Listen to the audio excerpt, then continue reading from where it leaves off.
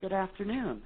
Thank you for joining the Office of National Drug Control Policy today for a webinar on addressing opioid overdose and opioid use disorder through hospitals.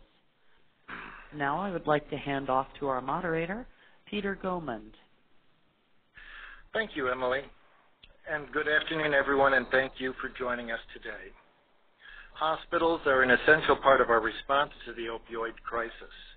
However, responding effectively to opioid overdose and to opioid use disorder in emergency departments or other hospital settings can be challenging. This webinar follows and builds upon a similar webinar ONDCP conducted on August 5th of this year. The earlier webinar featured approaches in Rhode Island, Washington County, Pennsylvania, and at Yale New Haven Hospital. This first webinar focused specifically on approaches based in emergency departments, while today's session features approaches that also include other hospital settings.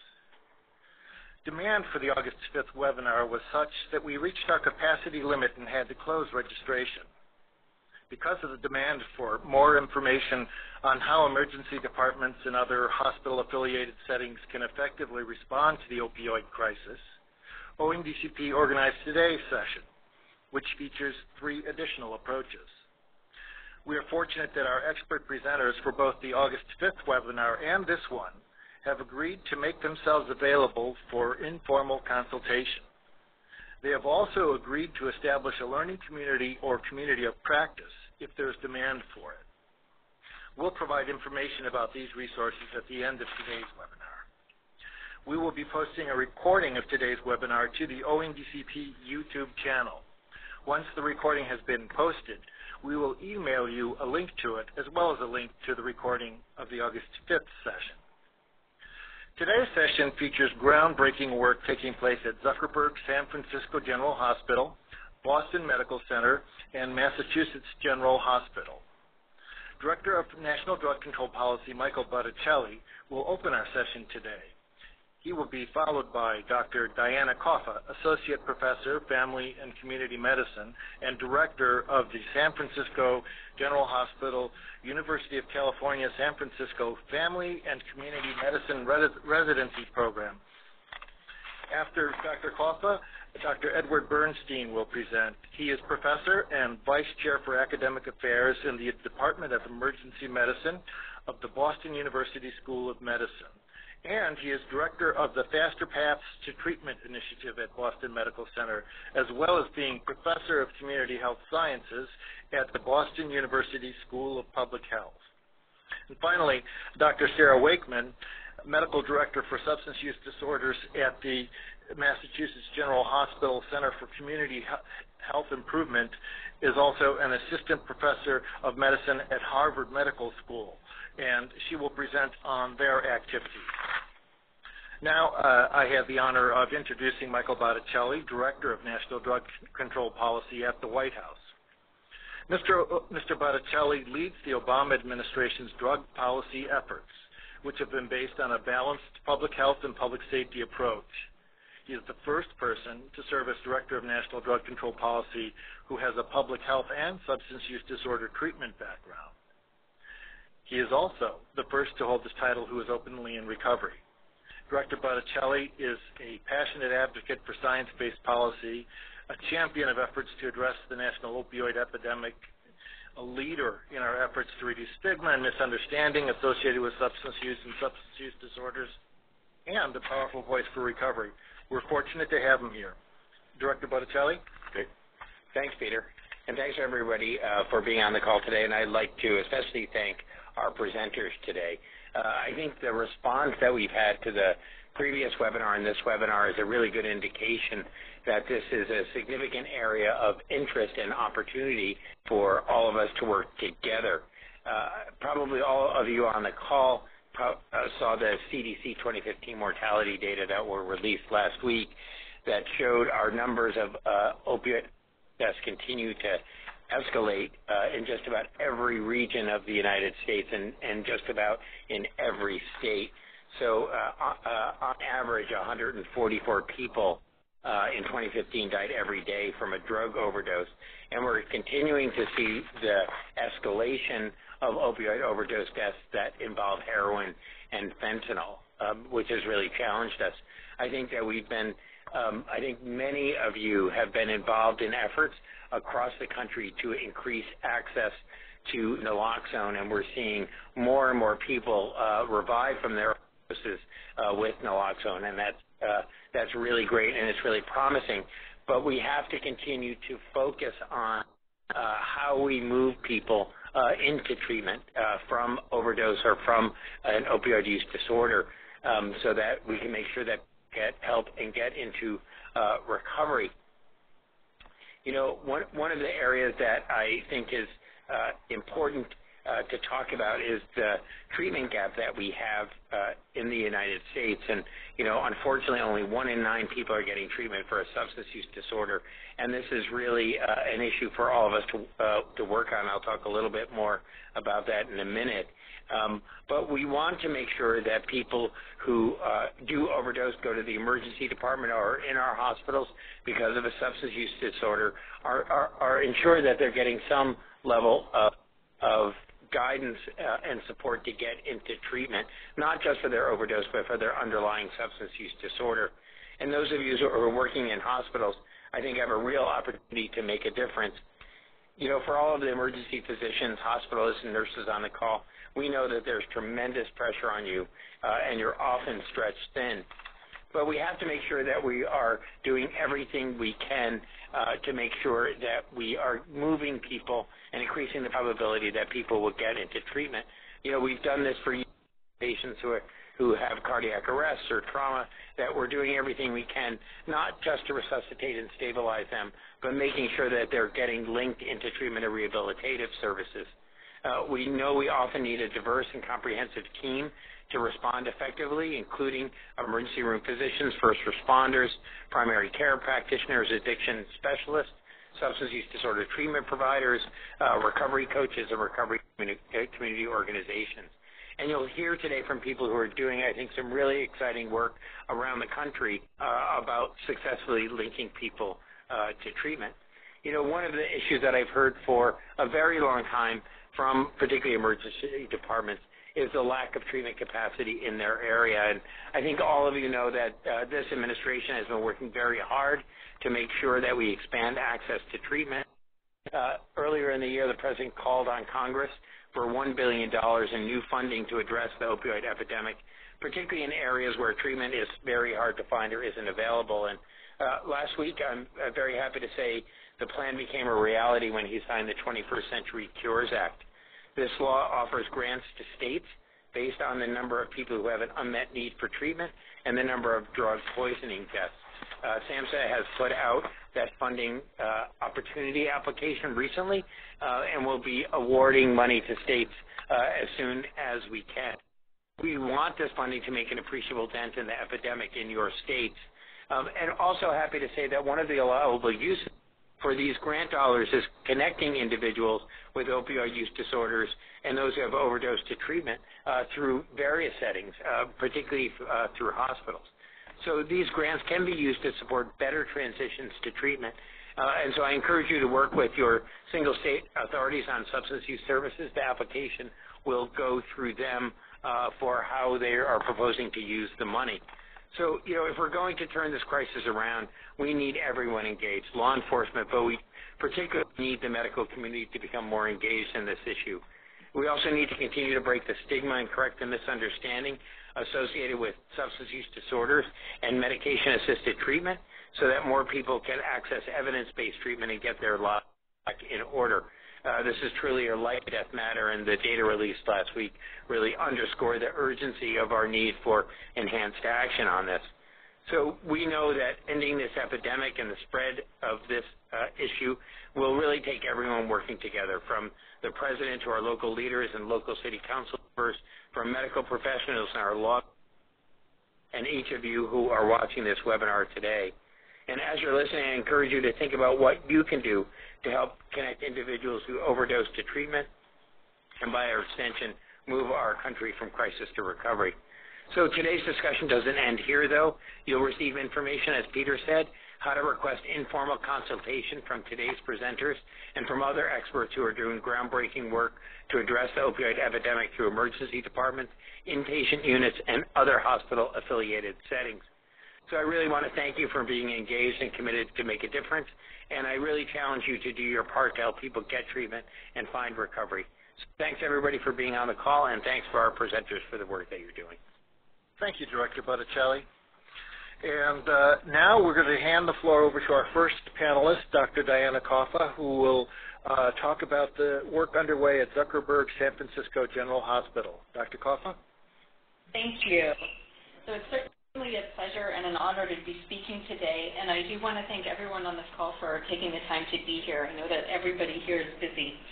I also want to acknowledge over 1,200 people are registered for this call, which means that there are over 1,200 questions probably and 1,200 perspectives and 1,200 sets of issues. And so I read over the questions that some of you submitted in advance, and it became clear that we really do have participants from many different places and perspectives. So as the first of three speakers, what I'm really going to focus on doing is getting us all on the same page about the current state of the evidence, lay the basic groundwork for what we could be doing to treat opioid use disorders in the hospital setting. And I'll be doing that, of course, in the context of describing our work at Zuckerberg San Francisco General Hospital, which I'm going to call the SFG from now on because that's a lot of syllables. Next slide. So first, I want to just lay some contextual framework for how we've integrated opioid use disorder treatment into our clinical setting. So when I talk about the work we do in the hospital, I inevitably have to talk about the work that we're doing throughout the San Francisco Health Network, which is the clinical arm of the San Francisco Department of Health. We can't provide good addiction treatment in the hospital if we're not creating effective long-term discharge plans for people. And so our system is really kind of obsessed with integration. Every innovation we make around substance use disorder treatment in the hospital begins with figuring out how we're going to integrate it with a community treatment system. So I think this is why it's so important what Director Botticelli said, that we have a larger system of treatment in place to which we can refer people. Next slide. Another reason we're so committed to integration in our system is that it allows innovations to spread faster throughout the system.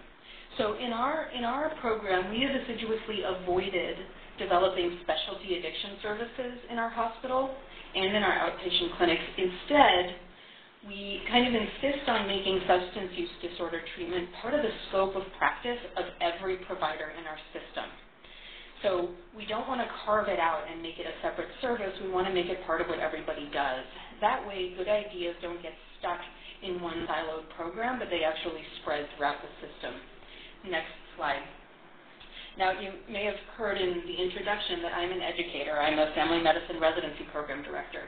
So I'm particularly committed to this notion of integration because I want to make sure that every single one of my graduates understands that substance use treatment is part of their scope of practice, and that every patient they see from here forward, whether it's in the clinic, they need to ask about alcohol, they need to ask about drug use. And I want to make sure they develop the skills throughout their training to actually address those issues effectively. So again, we avoid making it the purview of a specialty service, and we integrate substance use treatment into everything that people do in our system so they can learn it. Next slide. And lastly, as many of you know, full integration reduces the stigma associated with substance use treatment. By including substance use treatment in the regular medical care of folks who are admitted for cellulitis or who are being treated for diabetes, we normalize the treatment of the disease. So instead of sending the message that you need to go to a special secret clinic and sign special secret paperwork, we let people know that this is part of what we do when we're taking care of people. Next slide. So having set that framework that we're sort of integration obsessed in our setting, I want to share with you some of the specific programs that we've rolled out here at the SFG. Just looking at the top row of this table, we're going to be talking about methadone initiation and linkage to maintenance, buprenorphine initiation and maintenance, naloxone for overdose reversal, and screening and brief intervention. And just a quick note, because this came up in the questions that were submitted, we do not in our system recommend or endorse short courses of methadone or buprenorphine for detox or medically assisted withdrawal. The evidence does not support the efficacy of detoxes, and we know that patients are overwhelmingly likely to relapse at the end of a taper. So what we're recommending is long-term treatment. We're talking years to lifetime treatment. And so when we talk about methadone or buprenorphine initiation in the hospital, we're not talking about detoxes. We're talking about setting them up with long-term care. Next slide. Okay, so about 5 years ago, this was our state at SFGH. We were providing buprenorphine maintenance in the family medicine clinic and the internal medicine clinic. We were prescribing naloxone for overdose reversal to anyone receiving long-term opioids. And we were providing screening and brief intervention.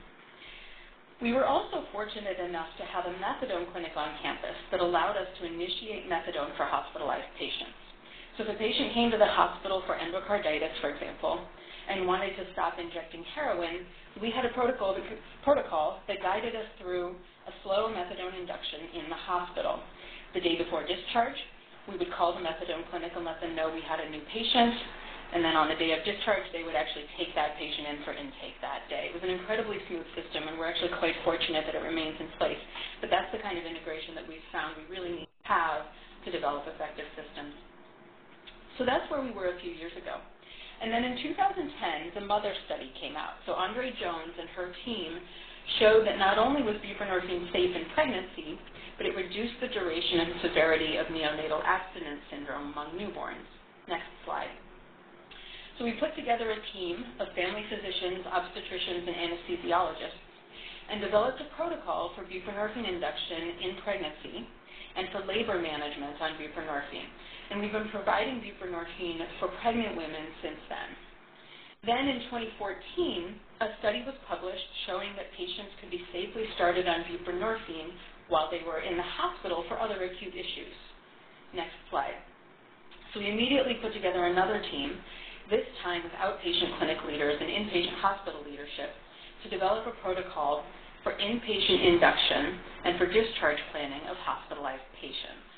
So for the last year now, we've been offering patients who are hospitalized for acute medical issues and want to stop opioids two choices. They can choose methadone or buprenorphine, and we can support them in either one. We also, you can see the third dot in this row, we also began prescribing naloxone for overdose reversal to all of our high-risk patients, and I'll talk a little bit more about that later. Then in 2015, Gail D'Onofrio and her team published a study showing that you could safely start buprenorphine in the emergency room. So right now, one of our toxicology fellows is working with Craig Smolin, one of the physicians in our emergency department, to develop a protocol for inpatient buprenorphine, or emergency room buprenorphine induction in our system. Next slide. Our emergency department has also been prescribing naloxone for overdose prevention for about a year now. And again, we'll talk about that a little more in a few minutes.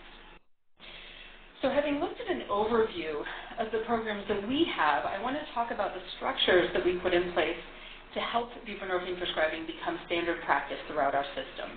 Next slide. First, we provide a lot of training. So twice a year, we offer a free buprenorphine training on the hospital campus. It's required for all the family medicine residents. And of course, the family medicine residents rotate through many of the services in the hospital. So they are in the emergency room, and they're in the OB floor, and they're in the adult inpatient unit. And so they carry this knowledge of buprenorphine with them all around the hospital, kind of pollinating the hospital with this service. We invite faculty, nurse practitioners, any healthcare professional who wants to come to the training, we bring them on board. We include residents from any residency that's willing to send their residents, as well as fellows. So we try to cast a very wide net in terms of educating people about buprenorphine. Next slide. Next, we've instituted a buprenorphine consultation pager. So I said earlier that we've avoided developing a specialty service that took over the care of patients. Instead, the buprenorphine consult coaches physicians over the phone, supporting them in managing buprenorphine and helping them work through any issues that might come up. So I personally carry the buprenorphine consultation pager a fair bit, and I do a lot of just helping people think through whether they've chosen the right medication for the patient, what kinds of dose changes they need to make, and certainly thinking through insurance and discharge planning issues. Next slide. We've made the pager available to all of the services in the hospital. So we get calls from outpatient clinics when they have particularly complex cases they need help with. We get most of our calls at this point actually from the labor and delivery floor. We're seeing more and more pregnant women who are wanting to start buprenorphine, and our obstetricians aren't yet totally familiar with it, and so we spend a fair bit of time coaching and helping them figure out their inductions. In fact, we started to get calls from other hospitals in San Francisco that aren't even part of our system. So I get calls from labor and delivery units, especially from hospitals throughout the city, because they're starting to see women show up on buprenorphine and they're not sure what to do with it. So it's been a really useful service to be able to provide. Next slide. And now for those of you who work in systems that don't have a buprenorphine pager, which is probably most of you, I do want to let you know about a service that we do provide that's nationally available. So the UCSF Department of Family and Community Medicine runs a national substance use warm line, and the number's on here. So providers from anywhere in the country can call with any questions that you have around caring for people with substance use disorder. We're mostly targeting outpatient primary care providers, but we welcome calls from anyone who needs help with these issues. You should also know about the PCSS-MAP system, which is another national system that provides support specifically for buprenorphine providers. Next slide. Okay, so now I want to show you how we guide providers who are doing inpatient inductions in our system. Next slide. Once a physician identifies a patient with opioid use disorder who's interested in treatment, the physician pulls up the buprenorphine prescribing guide. And here's the first page of the prescribing guide. Next slide. The guide provides a list of indications and contraindications to help providers feel confident that they're making good medical decisions. It then provides a decision support table that guides providers in talking through the pros and cons of methadone versus buprenorphine with patients. The guide instructs providers to call the buprenorphine pager so that we can coach them through the process. It provides an algorithm to walk them through the induction, and it provides a discharge planning checklist to ensure optimal discharge planning. Next slide. Here's an example of a decision support table. So this is the support table that we use for the inpatient inductions. Our table for inductions in pregnancy is a little bit different, but it information about neonatal abstinence syndrome, preterm birth, other things that are relevant in pregnancy. Next slide. This slide is an example of our induction algorithm. So we guide people who may not have a lot of experience with buprenorphine through thinking about what COWS score should lead to what action. So we walk them really step by step through the process. And of course, we include a COWS scoring system and all the information they'll need. Next slide. Let's actually skip this slide. Next slide. So having shared an overview of our buprenorphine programs, I want to just take a minute to share some of the work we've done to ensure that our patients have access to intranasal naloxone for opioid overdose reversal as well. And I think as Director Botticelli alluded to, many of us may be further ahead in this area right now in the hospital. So about 5 years ago, we started prescribing naloxone to every patient on long-term opioids in our outpatient clinic. This image is from a study that we published last year showing the patients who were prescribed naloxone, the solid line, were at lower risk of presenting to the emergency room for overdose than patients who were not prescribed naloxone. That's the dotted line. So we've had a lot of success and feel really, really good about the practice of prescribing naloxone alongside opioids. We've even found that in our own clinic, patients who receive naloxone from their provider actually end up having on average dose reductions in their opioid dose. We think that something about having a conversation about naloxone actually causes the provider to think twice about the dose they're prescribing and to begin tapers more frequently. So it's a powerful intervention on a lot of levels. And so, next slide. From the outpatient setting, we spread our naloxone prescribing program to the inpatient setting, where we now provide naloxone on discharge to any patient who's at high risk for opioid overdose. We do that both in the emergency room and in the inpatient units. In the emergency room, we actually have a pharmacist who literally hands the medication to the patient before they leave and teaches them and their family how to use it. Next slide. So the next frontier for us is really launching this ED protocol. We're really excited to launch that in 2017. And for those of you who are listening and thinking about how to start programs like this on your own, in your own system, my advice is to just start somewhere. Start where there's enthusiasm and where there's skill. So maybe that's the outpatient setting, maybe that's the emergency room, maybe that's one of your hospital units, maybe it's labor and delivery. Make sure that that program that you build is well integrated with the rest of the system. Find people who can cross-pollinate and cross-silos, and it will spread on its own. So rewarding to be able to help people who you haven't been able to help before. So I'll turn it over now to Dr. Bernstein to share an even more sort of advanced system with you. And thanks for your attention. Thank you, Dr. Coffa. And with that, we will turn it over to Dr. Bernstein, who will present on Faster Pass programs, on the Faster Pass programs and the range of programs it interacts with at Boston Medical Center. Dr. Bernstein? Thank you. Next slide. I want to thank all of you for attending this webinar, and especially thank the ONDCP staff and Director Michael Botticelli for his vision, leadership, support, and recognition of the role of our nation's hospitals and their EDs, emergency departments, in addressing this opiate epidemic that we face, and that's gotten out of hand as well. The Faster Path to Treatment program is a model of an addiction healthcare delivery system, a short and long-term home for people with addictions. It's an outgrowth of more than 20 years of partnership and close collaboration with our State Bureau of Substance Abuse Services, the City of Boston's Public Health Commission, and the Boston Medical Center. The program was funded by a state capacity building grant known as the Opioid Urgent Care Center, with supplemental funds from the Boston Medical Center. The team that you see before us includes ex-waived physicians, addiction nurses, pharmacists, administrators, peer addiction counselors, and recovery support specialists outside our hospital, and staff from the development office and space allocation, as well as our public security folks who actually saved 50 lives after training with naloxone education and utilization. Next slide. I'm sure we're all on the same page with this vision to provide respectful, supportive, and effective pathways to addiction services. I look at it as compassionate curiosity and patient centrality, a part of what I learned years ago from the work on motivational interviewing. Next slide.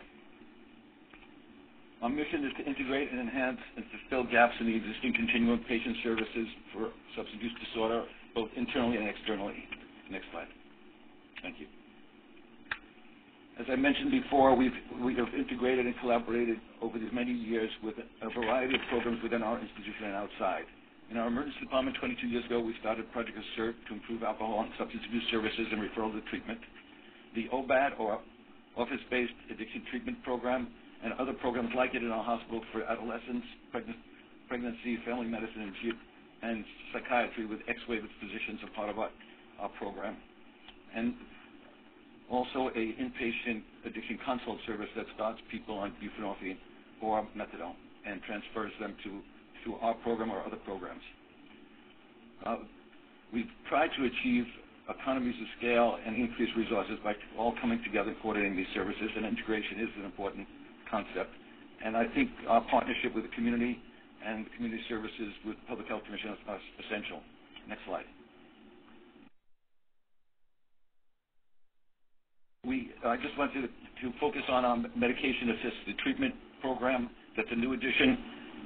We actually had it 1 day a week within the internal medicine section after people were discharged from the hospital and started on buprenorphine. But now we've continued on a daily basis during the week in the Faster Paths clinic. And we have the support of pharmacy techs who help with prior authorization, and as well as on-site lab. And I lost my screen here. Here we go. On-site lab and rapid testing. Next slide. So this is just a walkthrough. A patient. We have a space that's near our urgent care emergency department and next to the lab, and down the hall is the Project Assert office with peer education program. So patients come in and they're registered into our system. There's intake, and they're referred to the licensed alcohol drug counselors for a ASAM sponsored triage tool to assess the level of care that they're eligible for. And then if they're interested in and qualify for outpatient opiate treatment, they're referred back into Faster Paths MAC clinic and seen by the nurse and the physician. A percentage of those patients need more support during the process of induction and stabilization, and are referred to our colleagues in the PATHS program on the Public Health Commission. Next slide. This is a little diagram of a complicated process. People come to our office, either drop in or referred from other agencies, but many referrals come from Project Assert in the emergency department and urgent care, from the inpatient addiction consult service, from Faster Paths, from PATHS program, and from our clinics. They receive a medical evaluation and a behavioral psychosocial evaluation. Some who are interested in outpatient programs refer to outpatient programs or to our medication-assisted treatment unit. We also assess their eligibility for naltrexone, as well as methadone versus buprenorphine. Then we have the opportunity through the PATHS program in the Public Health Commission to refer people to transitions or clinical stabilization, as well as residential and shelters. So we have a considerable population of homeless folks that need this additional support. Next slide.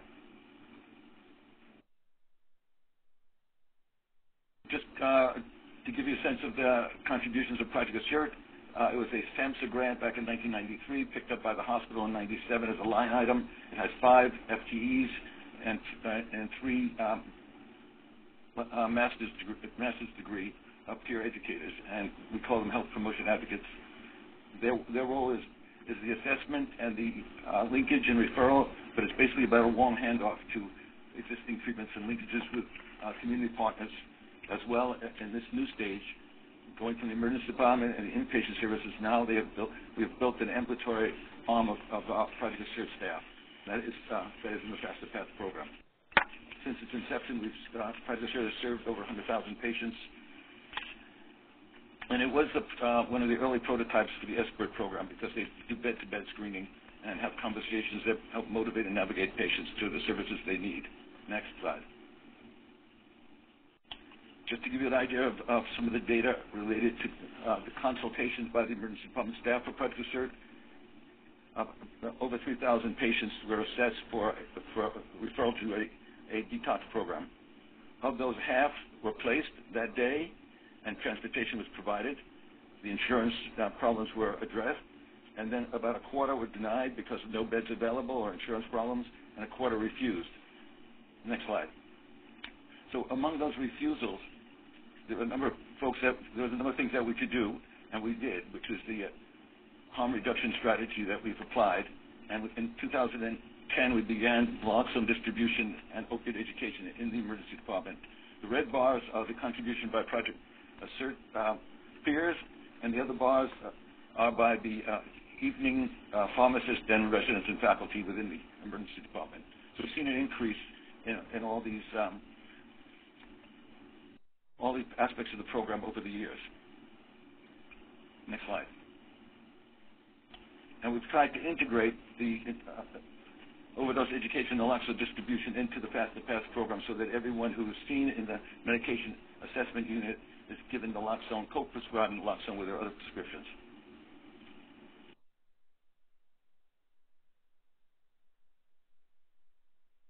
Next slide. The PATHS program in the Boston Public Health Commission,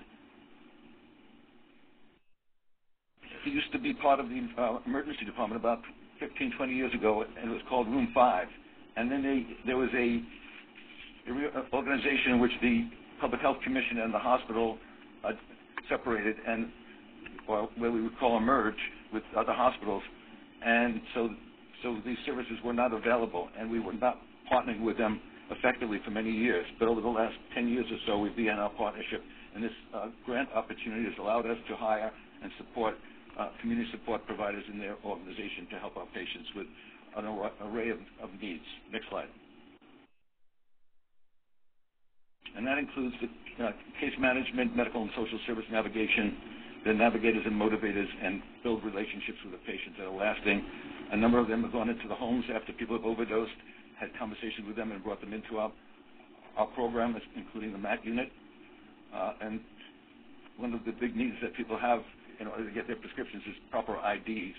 You have to have a government ID to have a prescription filled, and so that has been part of our relationship with the PATH program to apply these IDs, as well as transportation and other support. Next slide.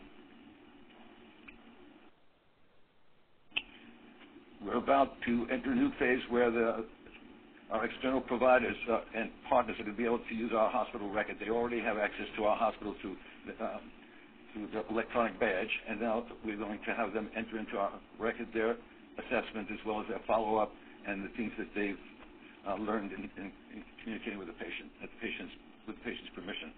So we will basically incorporate them into our EPIC emergency hospital electronic hospital record. I'm sorry. Next slide.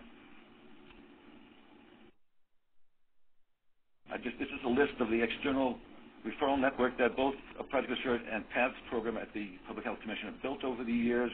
That includes acute treatment services and the transitions that I spoke about. There's a great need for housing for recovery. It's very difficult for people to recover at the homeless shelters. And then there are other programs that are available for methadone that have given us very easy access. Next slide. As part of the continuum of services, there are not only methadone programs, but also residential programs and outpatient programs, such as the MOMS Project and the Men's Renewal Program. And we have excellent relationships with many of the recovery programs, the residential programs. Next slide. So in summary, the PATH treatment has enhanced the current network that we had of providers. It acts as a central intake where people have these services available from 8 in the morning to 12 at night daily. They have the access to the medication-assisted treatment assessment daily till 4:30 during the week. And then through a number of our office-based programs, we can transfer people that are stabilized onto maintenance buprenorphine naloxone programs, or back into the primary care practice for naltrexone as well as buprenorphine naloxone. So we are quite fortunate to have a robust network. There are still many barriers, though, for capacity to provide access.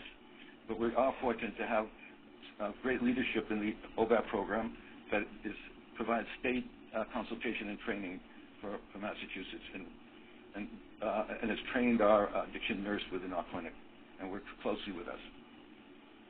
Next slide.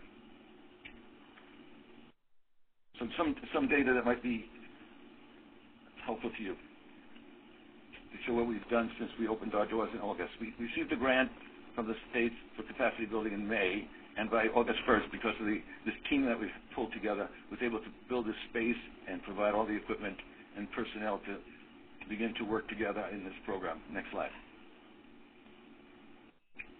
So a number of people have been scheduled for the program, but not everybody makes the appointment. But 213 people did arrive and have their first appointment there. Among those, medications were started on 223 patients. 26 patients were referred to, of this group was referred for addiction acute treatment. 17 were referred for the outpatient support, and now 36 of our patients are now in maintenance. Just to give you an example of the type of patients we see, one fellow was using 30 oxycodones, 30 milligrams each daily for every week, and he was started on Suboxone and buprenorphine naloxone, and for the last 4 weeks he's been doing spectacularly. And when we check his urine drug screens, there's only buprenorphine in his drug screen. Another patient, since the primary care doctors staff our clinic, another patient who had elevated liver enzymes and was just admitted the week before because of a fentanyl overdose, was linked up with her primary care practice. And when it turned out that he had liver failure, she was able to admit him to the hospital and then reintegrate him back into the Faster Paths program. Next slide. Our referrals, as I mentioned earlier, come from the inpatient addiction consult service, walk-ins, Project Assert from the ED and urgent care, the PATHS program from Public Health Commission, and various community agencies, including residential programs. And we have a very close relationship with our psychiatric addiction service, and they've started groups intake groups for people that are qualified for dual diagnosis of co-occurring disease that require buprenorphine and other medications management. Next slide.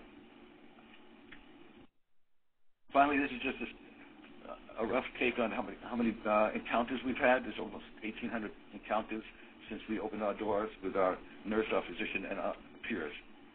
Next slide. What about challenges and lessons learned? I think one of the biggest challenges was integrating a peer model with a medical model, and I think that's an important asset that we have. The support services and the relationships that peers can build with our patients are critical. At the same time, the medications that we have to offer really support people's recovery and offer them options that they didn't have before. We've gone from a grant to actually implementing a program in 4 months, and the most challenging things was to get the space that we needed because our emergency department and urgent care sites are very expensive for people to use and have high co-payments. And we have a site now that will have reduced costs. We needed really a close relationship with our IT department to build both the assessments in our electronic hospital record as well as a scheduling system. I think one of the big helps has been the pharmacy that's helped us overcome some of the barriers for people getting medication. And now we're working on getting a waiver for our clinical space because there's not a billing space at the present time. Next slide. And I think all of us face the lack of capacity outside our doors, and I think that one of the challenges is making sure that people go from the bridge program of our medication-assisted treatment to a medication maintenance program in the community or within our hospital. And we need we need a greater workforce development in order to do this as well as funding. I think the other challenge is to provide services the same day, and we're not funded to provide services beyond the weekdays, and that's been a very challenging problem because people want treatment on demand, and they deserve it. I think the last thing I think I would say is that the mental health services that people need aren't always available, and we have to continue to work with our behavioral health section to provide them. And I think one of the challenges have been to balance the need for assessment and triage information tools and intake tools and all the information we collect with the needs of patient care. Next slide. Thank you very much for everything you've been doing out in the field and for the help of ONDCP and all my colleagues, and it's an honor to be among them in presenting today. Thank you. Thank you, Dr. Bernstein. And with that, we're going to hand the mic over to Dr. Sarah Wakeman, who will provide an overview of the efforts that she's leading under the Substance Use Disorder Initiative at Massachusetts General Hospital.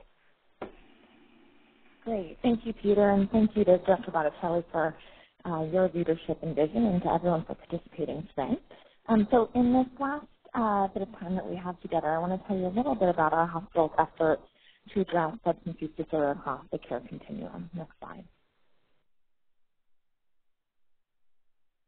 So the attention from our hospital on this issue really came out of our commitment to our communities. Every 3 years, we conduct a community health needs assessment where we survey the community members that we care for and ask them what is most important to them in terms of their health or their life more generally. And since 2012, loud and clear, our communities have been telling us substance use is the single greatest priority to them, more than crime, more than other health conditions, more even than housing. And so the hospital heard this, and as our general healthcare system is moving towards thinking about caring better for populations, of patients in managing chronic disease. This came at a time when the hospital is ready to make a commitment to identify addiction as the single greatest clinical priority in our ongoing strategic plan. When we began this work, we really started by looking at what was wrong with the existing system. And across many general medical settings, the current system had been that we did a great job at treating acute problems. So patients would come in with acute medical complications from their underlying substance use disorder, an infection related to injection drug use, or an exacerbation of liver disease due to chronic alcohol use disorder. And we would treat that acute medical complication and maybe provide short-term stabilization for the underlying substance use.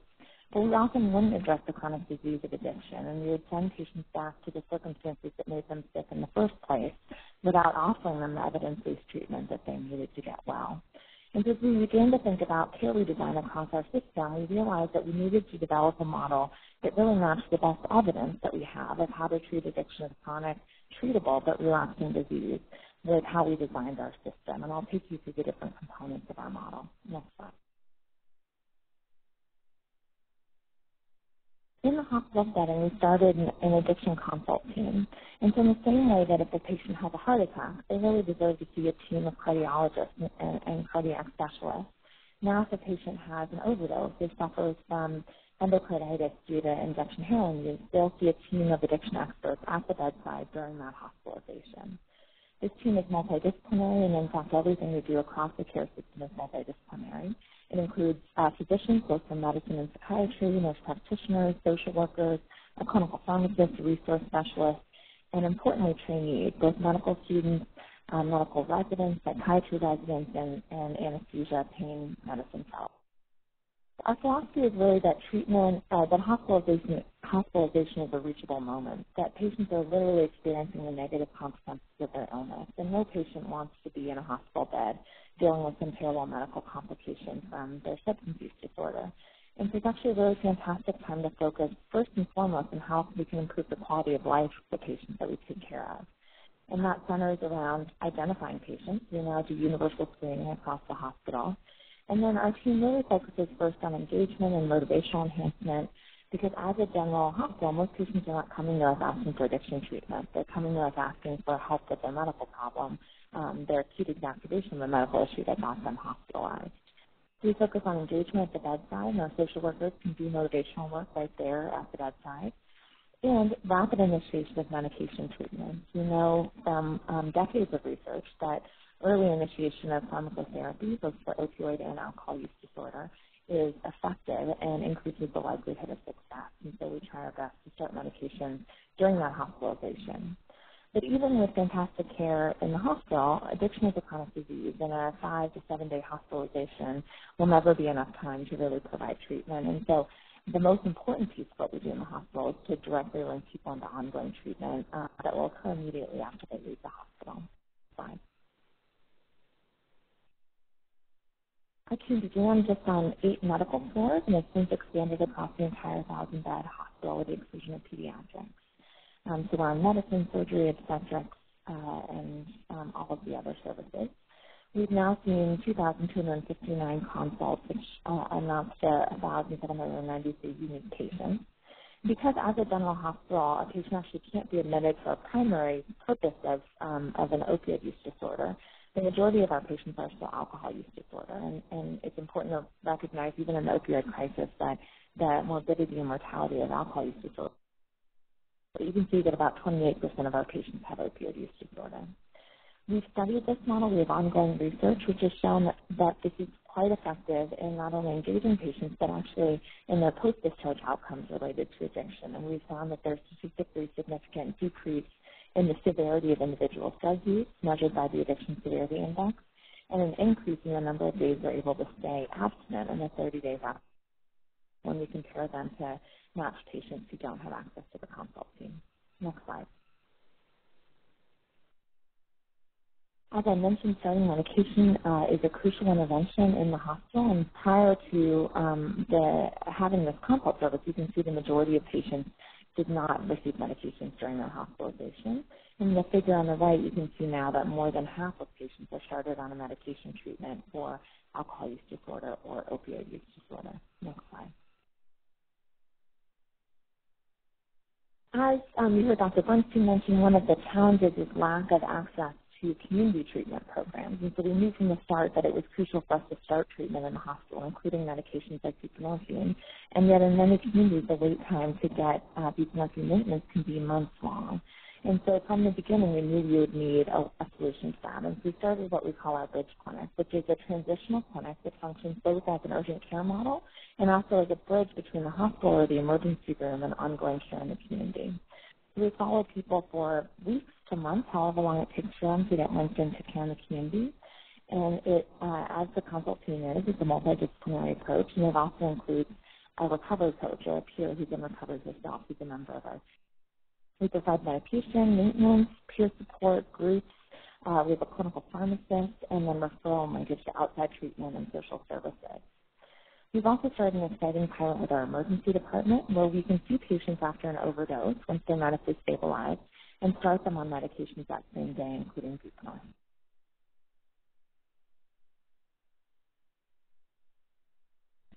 Our Bridge Clinic has seen about 200 patients, but as with the Faster Health program, that accounts for almost 2,000 visits, a very high touch, and the majority of our patients are seen more than once. You can see there's a range in the number of visits, but a quarter of our patients are seen 10 or more times, and about half are seen 5 or more times. The median number of days that patients are followed with us is about 2 months, and during that time we're actively working to link them into care in the community. You can see that most patients have a same-day visit or a walk-in visit, which I think really highlights the needs of this population to have a flexible model where they're not going to show up to appointment-based scheduling, and it's really important for us to welcome them with open arms whenever they do show. Next slide. In our outpatient setting, starting in our community health centers, we've developed teams of addiction champions that, again, are multidisciplinary. Our philosophy throughout this model is that people don't fail treatment, and if a person is not doing well in treatment, it's because the treatment has failed that person. And it's really on our care teams to think about a new treatment plan for that individual. We've increased access to medication treatments. We now have 36 labeled buprenorphine prescribers in our health centers alone, as well as Vivitrol injection clinics and expanded counseling services. Our teams meet at least twice a month to talk about challenging cases with the input of addiction specialists so that we can support primary care teams in caring for these patients in their primary care clinics and getting the resource and the inputs they feel they need to do this care well. We've integrated recovery coaches across the system, and I'll talk more about that next. And we've collaborated with community partners who are also delivering important addiction treatment. Next slide. Our recovery coaches have been a total game changer. We have 8 amazing individuals who are themselves in long-term recovery from substance use disorder, and they've seen more than 800 patients, which is amounted to almost 8,000 coach contacts. So they are literally there for whatever it is that the patient needs. Their active caseload ranges from about 43 to 75, and a study we did of our patients really demonstrated the incredible value of these individuals, that their shared life experience allows them to connect with patients in a way that the traditional medical system never could. They improve patient experience, they facilitate access to much-needed social services, and provide incredible ongoing social support. Next slide. And then lastly, I think one of the greatest challenges for us and for all healthcare systems and individuals who care about this issue and who are trying to create change is really addressing culture and stigma. That we know addiction is the most stigmatized health condition on earth, according to the World Health Organization. And so one of the many reasons people don't come into care and one of the many reasons people experience poor care is because of stigma that's inherent in this. The quote on top is from a young woman who had left a number of hospitals against medical advice because she felt that she was being treated poorly and was ultimately able to stay and get the medical care that she needed simply because she felt she wasn't being stigmatized. In addition to addressing stigma head-on, we found in surveying physicians that having access to clinical resources and feeling not powerless but like they have teams to call on and services that they can use to help their patients actually impacts stigma and culture, and that physicians who had a patient receive care from our initiative found caring for patients with substance use disorder more satisfying. They had less negative attitudes towards substance use disorder and its treatments, and they felt more prepared and more likely to both diagnose and treat substance use disorder based on. Next slide. So as we reach the top of the hour, I want to thank all of you for participating, but I also want to mention that I'm just one member of a very large team that's dedicated to this issue at Mass General and wonderful partnerships with our community providers. And here are some photos of some of our leadership team, and there are many, many others across MGH and across the greater Massachusetts area that have been really instrumental in getting this work done. Thank you. Thank you, Dr. Wakeman, and thank you to all our presenters. As I mentioned at the opening of the session today, our presenters and other national experts were kind enough to make themselves available for informal consultation. If you'd like to discuss how to best implement similar approaches in your hospital or community, please email us at the address shown on the slide, recoveryrsvp@ondcp.eop.gov. We will put you in touch with our team of experts. We work to ensure that the presentations answered as many as possible of the questions you submitted when registering. If you submitted a question that was not answered, or if you have new questions, please feel free to submit them to the same email address. With that, we'd like to thank our extraordinary presenters and to thank each of you for joining us today. We hope you found this session valuable and will take steps to implement similar approaches in your hospital or community. This concludes our webinar on addressing opioid overdose and opioid use disorder through hospitals.